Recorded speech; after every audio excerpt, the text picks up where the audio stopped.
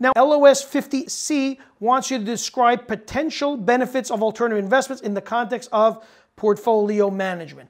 What I would make sure to understand is, as I mentioned earlier, that one of the reasons for including alternative investments in an investor's portfolio is its diversification aspects. Why? Because the primary motivation is that these alternative investment asset classes have historically had a low correlation of returns. That's number one, a low correlation of returns with the returns of traditional investments such as stocks and bonds. And because they've had a low correlation of returns, that will help to reduce the overall portfolio risk for that investor. So number one, the low correlation of returns. Now, on the other hand, the historical returns, historically, alternative investments returns have actually been higher on average than the returns on traditional investments like stocks and bonds. Now, what I would know is, even since the readings are pointing out that alternative investments have historically had higher returns than traditional investments like stocks and bonds, why is that? And there's three reasons that are cited for the higher returns associated with alternative investments. Number one, alternative investments like real estate, commodities, and the like, they tend to be less efficiently priced than stocks and bonds. And that obviously gives an opportunity for skilled managers to outperform. So number one is less efficiently priced assets when it comes to alternative investments. Number two, alternative investments many times offer higher returns than traditional investments because they tend to be less liquid, or they tend to be more illiquid than stocks and bonds. And more illiquid assets tend to be what? Inefficiently priced, which is leading to the first point I made earlier. And then the third reason that could lead to the higher returns that people have earned with alternative investments is the fact that alternative investments many times use leverage. And what does leverage do? Leverage can enhance returns. So those are three reasons that could lead to explaining why alternative investments as an asset class have provided higher historical returns compared to traditional investments like stocks and bonds. However, alternative investments like hedge funds, private equity funds, and the like, they're not flawless. They do have potential problems because, again, we're relying a lot of times on historical data, on historical returns data, and also traditional risk measures. So there's two potential problems that you should be aware of. One of them is called the survivorship bias, and then the other one is called the backfill bias.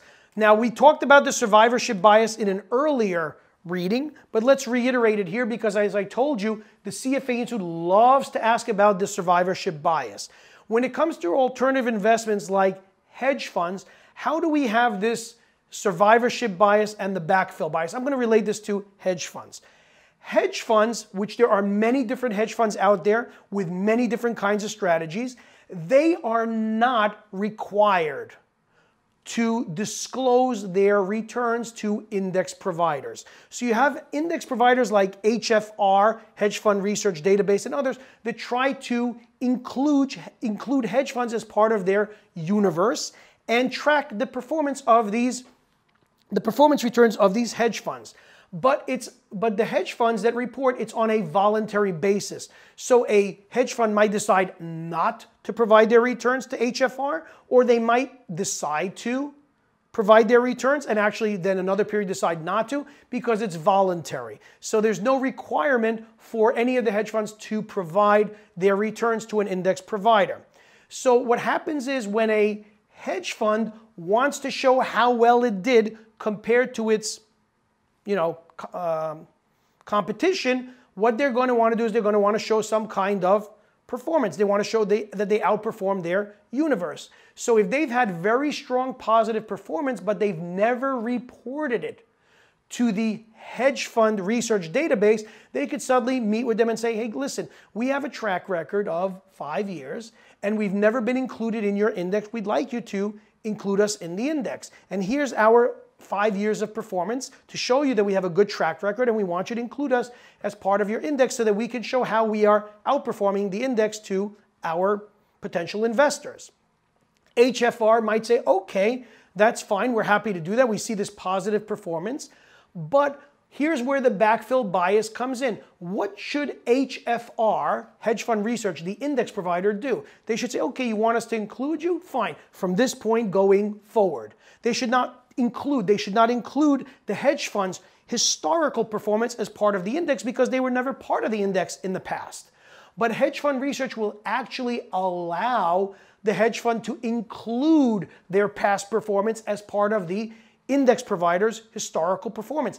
In other words, they'll allow them to fill in their previous returns as part of the indices returns. That is called the backfill bias. Whereas the hedge fund, what does S&P do? Well, S&P, which is for stocks, if you want to join the S&P or you're going to be part of the S&P or some other stock index, they'll take your performance going forward. They won't say, oh yeah, let's include your past performance as part of the index because you weren't part of the index in the past. But hedge fund research doesn't do that, or HFR and other databases don't do that. They'll allow the hedge fund that's joining them to backfill or include their past performance as performance of the index, therefore doing what? Skewing the index provider's returns upward, because obviously if this hedge fund that is joining had a positive track record, that's going to skew the overall returns of the index upward. So that is called the backfill bias.